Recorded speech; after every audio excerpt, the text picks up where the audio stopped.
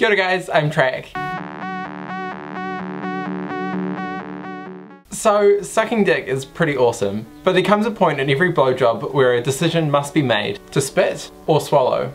That is, if you want to have your partner come in your mouth. Now, blowjobs are not a high-risk activity when it comes to HIV transmission because the lining of your mouth is strong and saliva contains protective properties. It's pretty hard to infect the skin on the inside of your mouth. If your partner comes in your mouth, it does increase the risk of getting HIV, as HIV is in cum. From a health perspective, it doesn't really matter too much whether or not you spit or swallow, because it's the length of time that the cum is in your mouth that's the risky part. Having a healthy mouth reduces the risk of getting HIV. Bleeding gums, mouth ulcers, and throat infections make it easier for HIV and STIs to be transmitted.